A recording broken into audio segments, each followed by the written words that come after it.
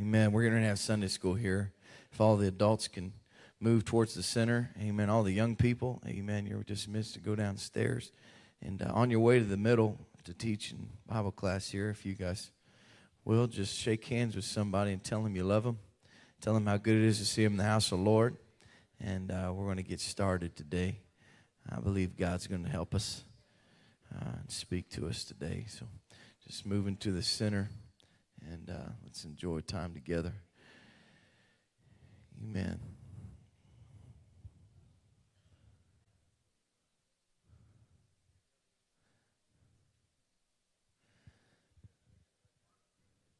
Today,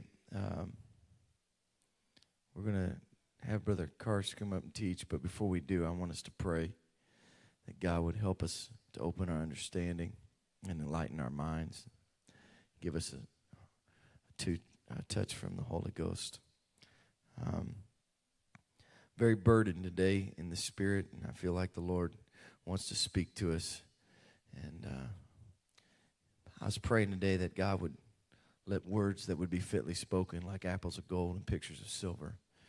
Gold is the representation of purity.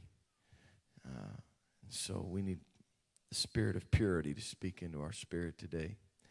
And it needs to be framed in silver, in the miraculous power of God.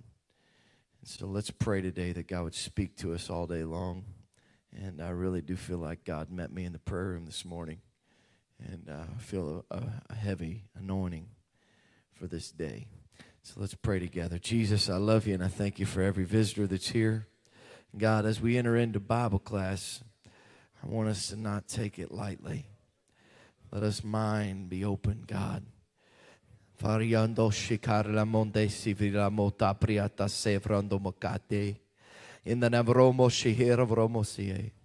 your way right now, Holy Ghost. Speak to us today. Let a word be spoken in this place right now that would be anointed, that would be transferable to every certain person, God, that would open their ears to hear what the Spirit is saying to the church. In Jesus' name we pray. Somebody say amen. Amen. You may be seated. God bless you.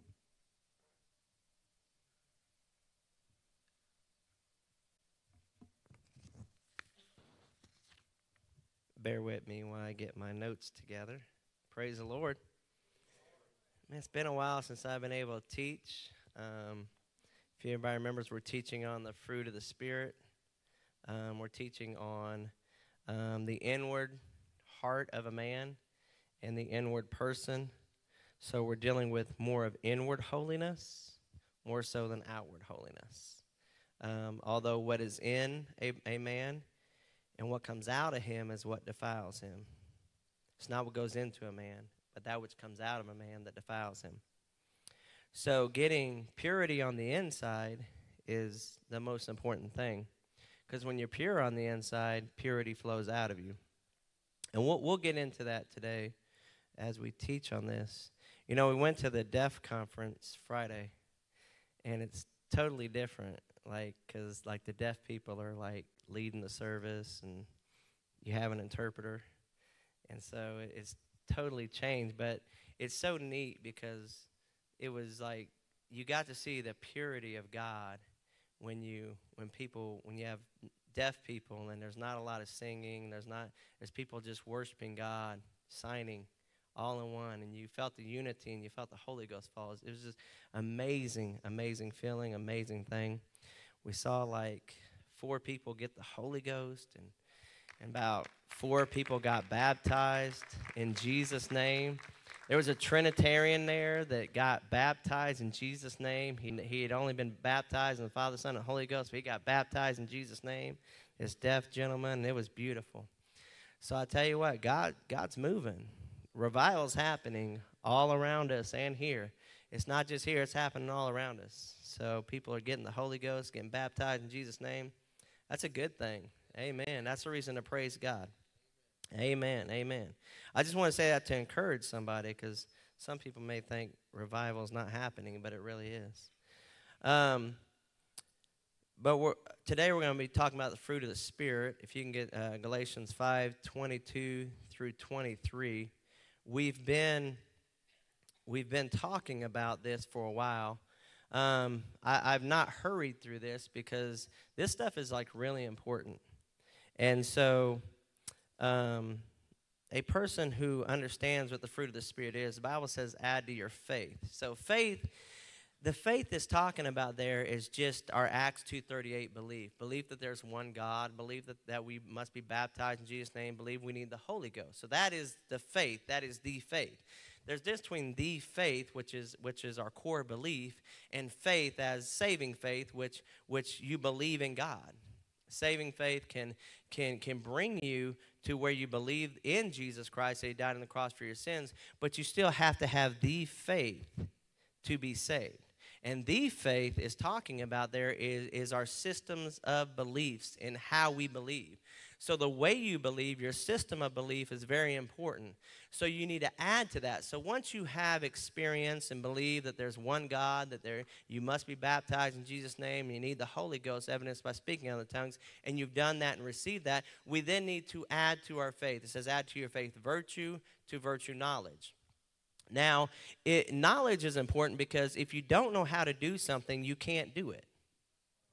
And just because you have knowledge does not mean you have the ability to do it.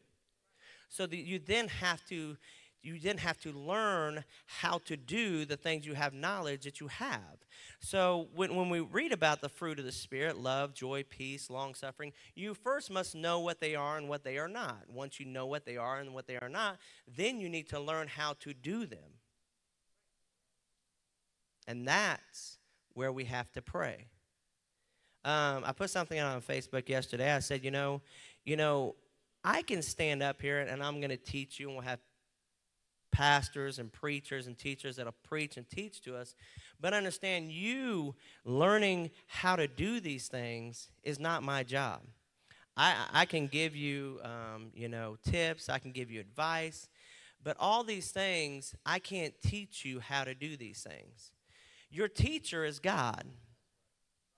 And you have to spend time with God.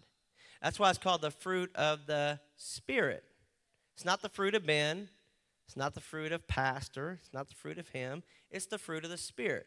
And so God will teach you how to do these things. You know, when the disciples didn't know how to pray, they said, Lord, teach us to pray.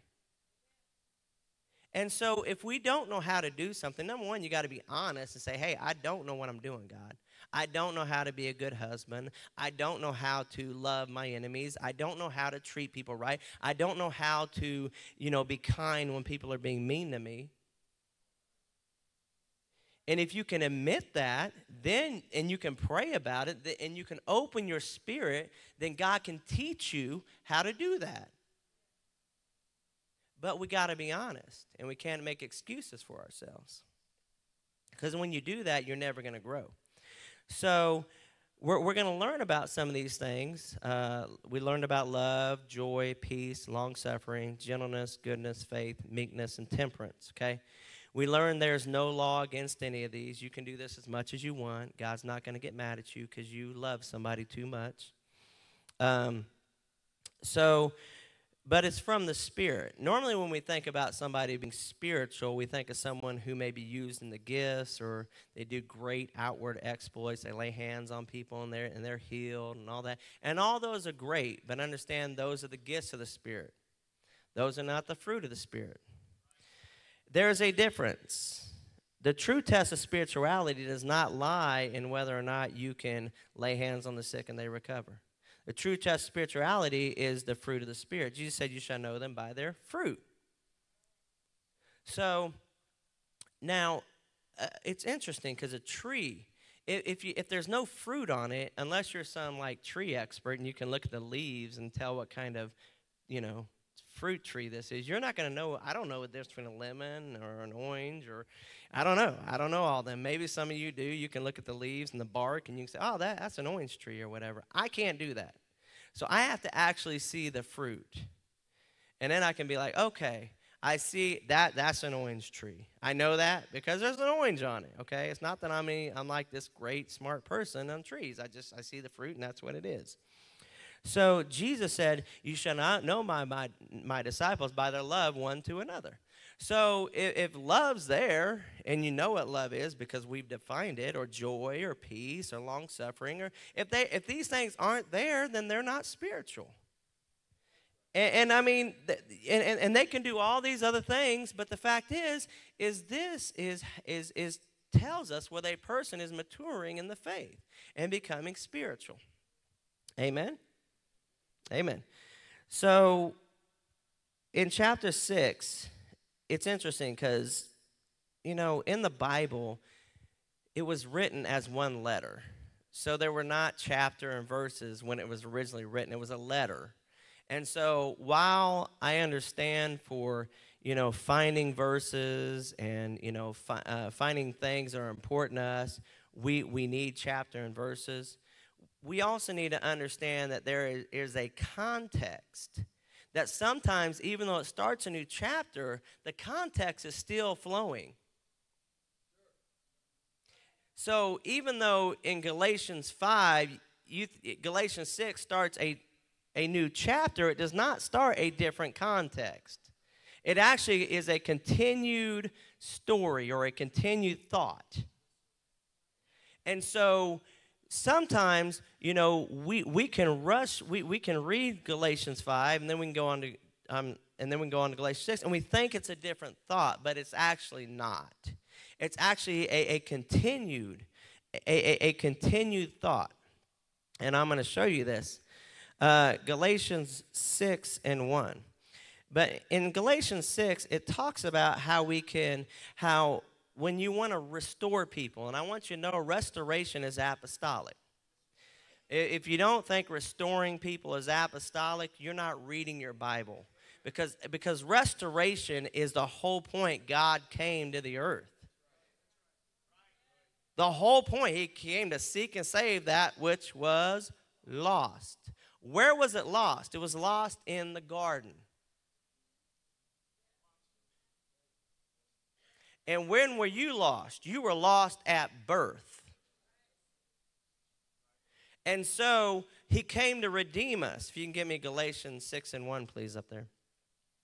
So everything needs to be redeemed. Everything needs to be restored. There are things that every single one of us has lost in the church. Some of us don't have the prayer life we used to have. We need a restoration of that. Some of us don't have the worship life we used to have. We need a restoration of that. Okay? It's all about restoring. That when you lose, you don't quit. That when you lose, you don't give up. And so some things, the Bible, when you can look in Peter, when it says, add to your faith virtue, to virtue knowledge, temperance, patience, you read that whole list, you may lose some things there. You may lose your virtue. You can get it back. You may lose knowledge if you don't study the word for a while. You're not under teaching. Then you may lose some knowledge, but you can get it back. But if you lose your faith, you can't get that back on your own, because faith comes by hearing, and hearing by the word of God. And the only way you can have your faith restored is by preaching and teaching and someone helping you. But understand that we have ways to be restored. But it takes special people who have a certain possession of the fruit of the Spirit to restore people.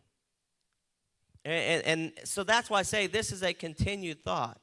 He says, brethren, if a man be overtaken in a fault, you which are what? Restore such a one in the spirit of what? Oh, in the spirit of what? Meekness. Why meekness? Because it said considering thyself. Considering yourself. If you really think about yourself and you're honest with yourself, you'll know you're not perfect. And since you know you're not perfect, and you're patient with yourself, then you should have a meek spirit when somebody else messes up. And you should go to them in a spirit of meekness. So if number one thing that can keep you from doing that is if you think you're perfect and you think you're your own Savior and you think somehow you have earned your right to salvation. Like somehow you've magically don't ever make a mistake and sin. John said, if any man says he has not sinned, he is a liar, and the truth is not in him. So we must first realize our tendencies. We must first realize our weaknesses. And then we can then begin to be meek and mild and kind in restoration of others. And so when we look in Galatians, we can see that these fruit, these attributes of God that we can have in our life of the Spirit are there for us. So we can bear them, so then we can share them with others. And so we must learn how to bear one another's burdens. As he says, considering thyself, lest thou also be tempted, bear ye one another's burdens, and so fulfill the law of Christ.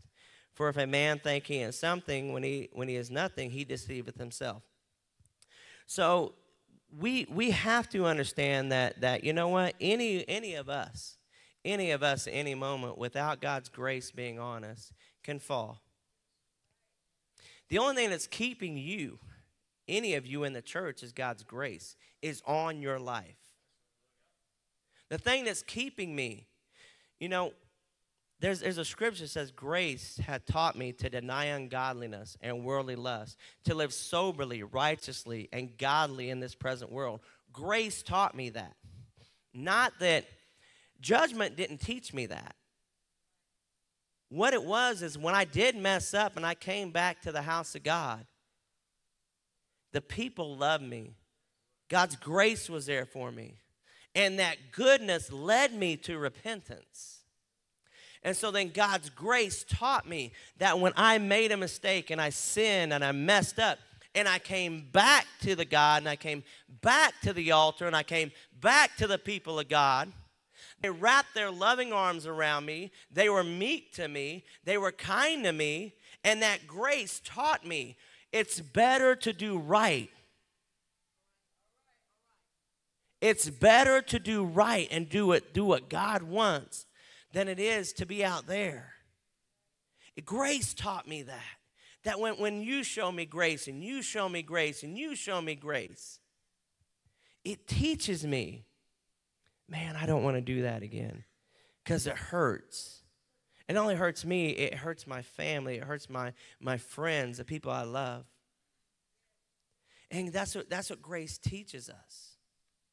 And so when you extend grace to people, you're teaching them, you know what? It's better to deny ungodliness. We'll be there for you, but understand you're going to suffer.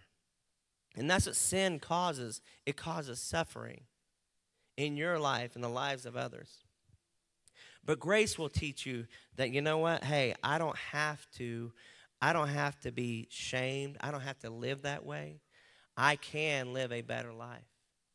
And through grace, we know that we can be strengthened through love and through people loving us and forgiving us and being meek with us and helping restore us.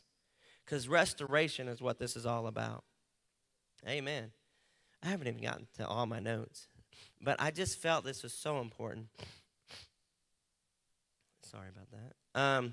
One thing to remember in that is that we don't want to lose context, because context will flow through a chapter and into another chapter.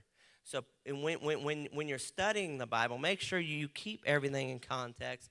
There's historical context. There's cultural context. All this will help you to understand what the Bible is saying. So after he lists the fruit of the Spirit, he immediately goes into restoration of people. Souls depend on us learning how to master these attributes.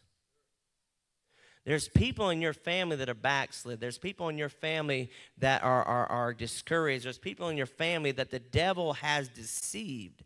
It's not that they're necessarily bad people. You know, Absalom led a whole bunch of people wrong. They weren't bad people. The Bible says they weren't bad people. But simply they were deceived. And there's many people out there, good people. They're just deceived. Whether it's by the devil, whether it's by false teachers, false preachers. So how are we going to win them? By mastering the fruit of the Spirit. By allowing people to see real fruit. You know, fake fruit looks nice, but it won't do nothing for you. You ever seen it, like go in someone's house and there's plastic fruit there? You can't eat that junk. But real fruit has real nutrients. And I want to bear real fruit. Because that's what people are looking for. In the Garden of Eden, Eve saw the fruit. Okay, it looked good. Now, that was bad fruit.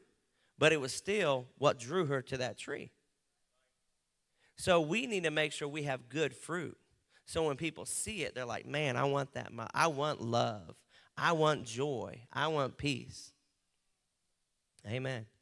So true spirituality has everything to do with people and how we affect them.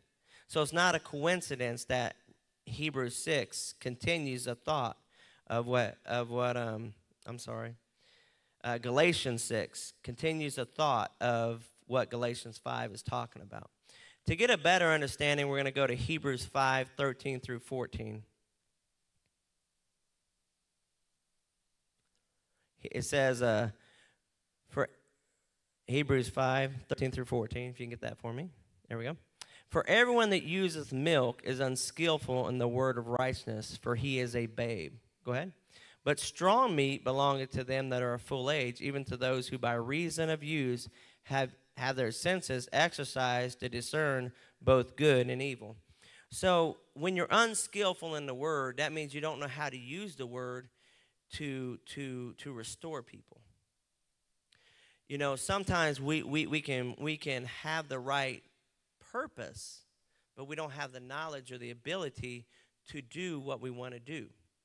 And that comes with skill. That comes with using it and experience of using the word to help people, to edify people.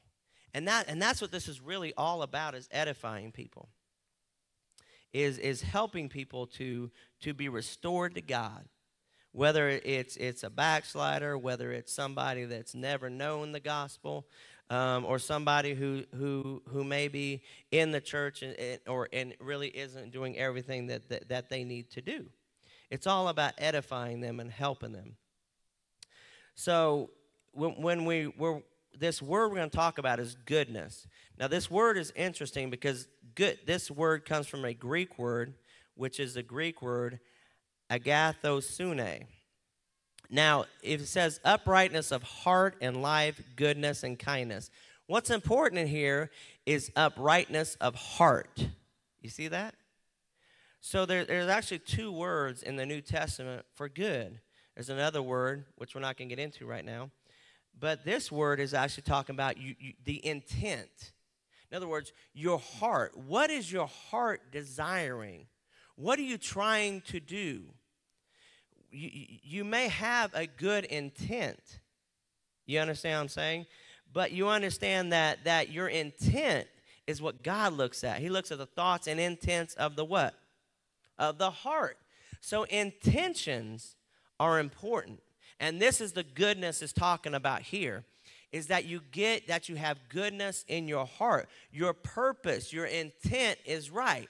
Now, you may not have all the knowledge when a person's new in church and you know they want to do right, or they've been in church a while and they want to do right, but they don't quite know how to do it yet. But their intent is there. Their desire's there. They're wanting to do the right thing. And so that's the kind of goodness this is talking about. The word has to do with a person's disposition and their morality. In other words, morality comes from the inside. It's that which comes out of a man that defiles him. So we have to get the goodness it's talking about here is a goodness of intention. We'll talk about actions next week because I'm out of time. But understand that this is talking about your intent. Like, what are you trying to do in your mind, in your heart? Like I can do something and it may not be perfect. You know what I mean? Like sometimes, like things at the house, you know, I'll do the best I can and I'm doing my best job, and it may not be quite as good as what my wife may want it to be. But at least my intent's there. You know what I'm saying? At least I'm doing the best that I can do. You understand what I mean? And so that's what God's looking at. He's saying, are you doing the best that you can do? Now, as you grow, as you learn, and you master different things, and you grow in the kingdom of God, you should get better. You see what I mean? There should be a maturing. There should be a better ability, a better standard for yourself, I guess, is what I'm looking at. So this has to do with intent, the uprightness of your heart. The goodness here is talking about inwardly. Okay, we'll talk about the actions later, but right now we're just going to be talking about this. I'm out of time, so I have to continue this next week. Sorry I took so long. It's just been a long time since I taught. So anyway, I apologize. I went over a little bit over time, but we'll continue this next week. God bless you.